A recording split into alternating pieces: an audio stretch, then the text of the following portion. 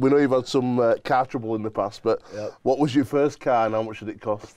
It was a Peugeot 206. Yeah.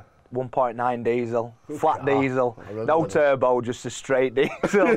Sounds like an old tractor coming down the road, but I was buzzing. I got my signing on fee from Cass, and it cost me £2,500. Brilliant. Insurance 800, that were my money gone. I was gutted. But yeah, it got me on the road. Brilliant.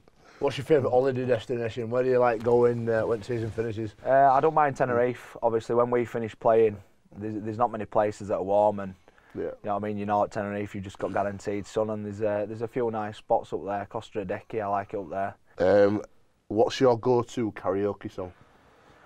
Kingston Town UB40. Yes.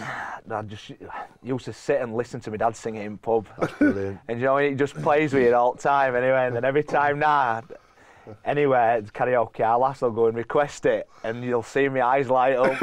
And I'm just like a baby with candy. I'm like, give me that microphone here, and just straight up and straight on it.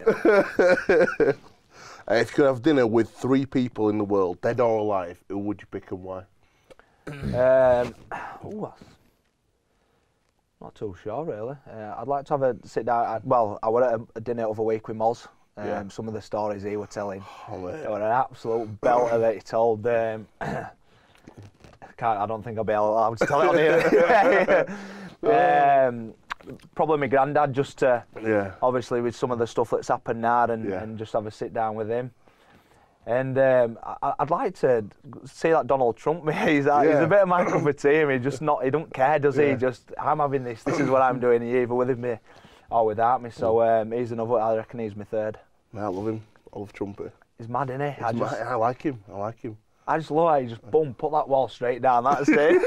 It's not just your average 6-foot wall, is it? No. It's about a 50-foot wall, and it's not coming in. You know what I mean? It's unheard of, isn't it? Just with today's generation now, stuff like that's frowned upon. You just don't care.